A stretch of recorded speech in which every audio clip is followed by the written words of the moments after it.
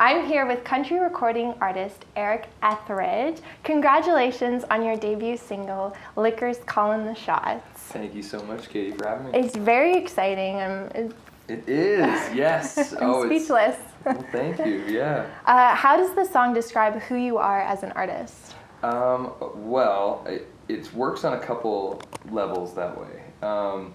First of all, the song and the idea, I didn't come up with the idea, it was my producer who did, so I co-wrote it with him. But I love the song title idea. I was like, how is this not a song already, right? That was sort of, my thoughts on it. And I think the idea of Liquor's Callin the Shots is something that a lot of people can relate to. The idea of having some heartbreak or some hardship and maybe not dealing with it in the best way all the time. I think we can, it's something very real that everybody experiences. But I think those things are necessary to go through in life. They make you a stronger person when you come out the other side of it. That on the other end, I think it describes me sort of as an artist, and it represents me as an artist is more the way that it sounds.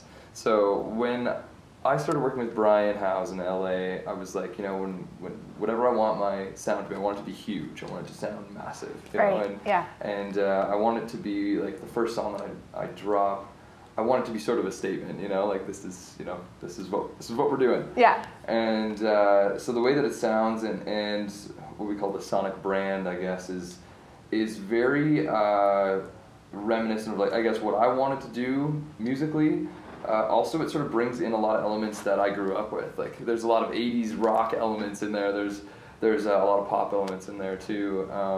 And there's like elements of Bryan Adams in there, and even Shania Twain, Mutt Lange stuff. So, so I think it's a really good song that represents me as an artist and my influences too. All the miles and memories, chasing hope and chasing dreams. I see you there in the sweet summer air. Never thought we'd ever fall. We had it good, we had it all.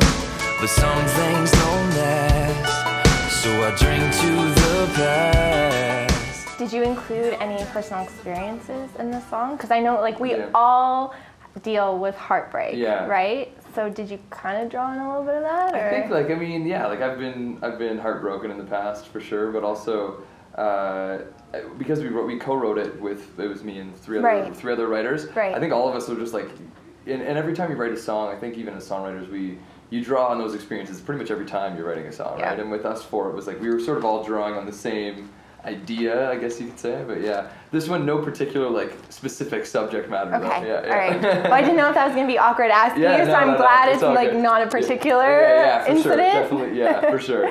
What do you hope your fans take away from the song? Well, I wanted this to be like a summer anthem, and I just hope that like. I could just picture it being at like a festival or something, people just shouting back at me, Yeah.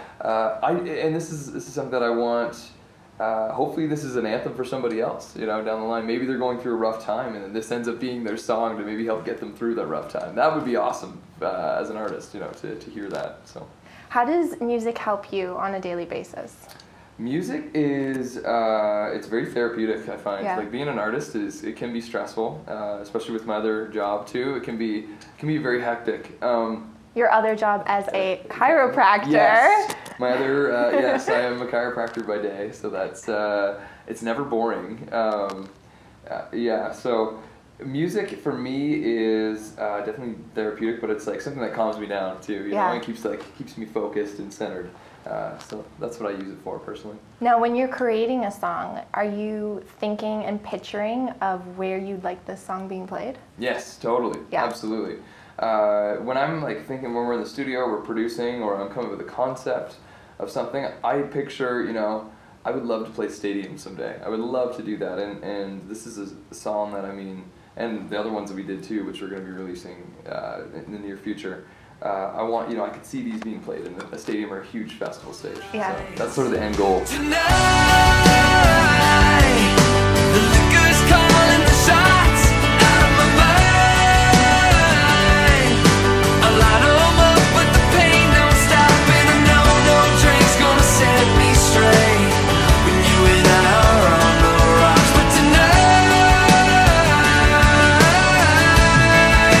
the liquor's calling the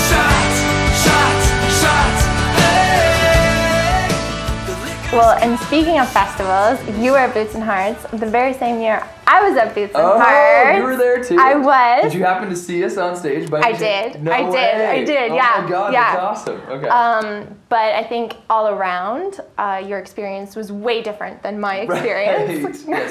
Yes. You had more of the celebrity experience. Right. I had more of the awful camping, get your tent egged experience. Oh my God. Yeah. Oh, that sounds awful. But we still had a good time. I'm sure you did. Yes, I remember driving into Boots and Hearts and just seeing like rows of tents in between all the garbage. Yep. There's just garbage and tents and garbage. That was me. And I was like, whoa, this is crazy. And like, when they say it's camping, it's like camping on a gravel road. So dusty, Very so dusty. dry. Yeah, I was like, oh God. Yeah. Some tents were just ripped open. I was like, this is, you know, that was probably ripped open on day one. There's still 3 days to go. I don't know what those people were doing. So we're devoted fans. Yeah. That was awesome. What was the highlight for you? Of Boots and Hearts? Yeah. Oh man, when we found out that we were going to play on the main stage in front of 35,000 people, I've never played on a stage that big or with a crowd that size, and that was definitely the highlight, is stepping out on that stage. I remember the whole day before, I was a nervous wreck. Like, I bet. I'm like, how can I... it's intimidating. Yeah, oh, absolutely. And to hear your voice come through the massive speakers for the first time, you're like, whoa, you know, I could say anything right now and get away with it, you know? And there's but a lot of... you didn't. I didn't. You played it cool. Right, I sang my song, but I'm like, you know, but I could. Yeah. When you're performing though on stage in front of such a massive crowd, what literally goes through your head at that moment? Do you want to know what went through my head? Yeah. Okay. Well, I was like, here's how I justified it. Actually, I was less nervous so Thomas Rhett was playing. Okay. And I was like, wow, this is pretty crazy. Thomas Rhett's playing right there. Yeah. We're up on this balcony watching him.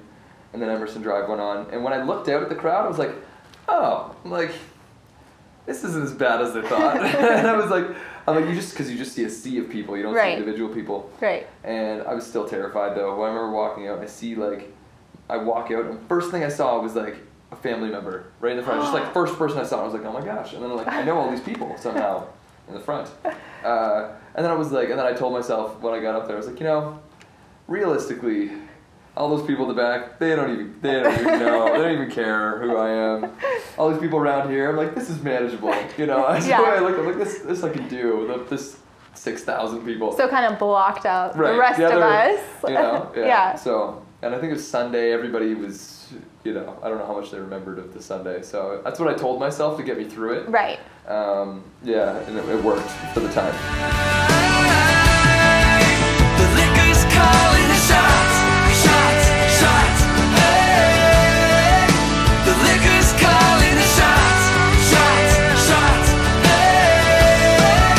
The liquor's calling. She's a whiskey angel, she's my flower. I couldn't put her down. The liquor's calling the shots. Forget tomorrow, 'cause tonight. What's the greatest advice you were ever told? Greatest advice I've ever been told. I study entrepreneurs is what I do. That's like, I guess, what I read in my off time is looking at successful people. Like how do they tick? And I kind of have like I kind of have a list of things I could say, but you know, when it comes to this situation in terms of music, I guess my favorite quote that I repeat in my head all the time is, be so good that they can't say no. Right? So if it's you know, so and what that means is, like, you know, you know, if you don't want to blend in with the crowd, then be so good that you stand out, essentially. And if someone, you know, doesn't like what you're doing, or maybe they don't like your songs, or maybe they don't like your performance, then you have to get better to a point where they have no choice but to like you. And there's so many examples of that in the music industry right now. I mean, I'm a big fan of Sam Hunt, the country artist Sam Hunt. Yep. And from what I've told, like when I was down in Nashville, like a lot of people passed on him, apparently, from what I'm told anyways, at the start, because he was so different, right? But his songs were so good, his performance is so good. Yes. In my opinion, anyways. And in mine too. In my opinion, and I've seen him live a few times, that it was just undeniable. They just couldn't do it. Like, it was getting streamed and so much on social media. Country radio had to play it because people were requesting it. And in my mind, it's like that's somebody. It's like, yeah, it was so good they couldn't say no. They couldn't say no, yeah. You know? So that's my daily kind of motivation, I guess you could say. But. Well, thank you so much, Eric. No problem. I really enjoyed this. Thank you so much for having me. And in honor of your single, I thought it might be fun to play a little game called Name That Liquor Brand. Oh, damn. So I will show you the logo. Okay. And you tell me the brand. Oh, man, okay, I'll try. Okay, all right.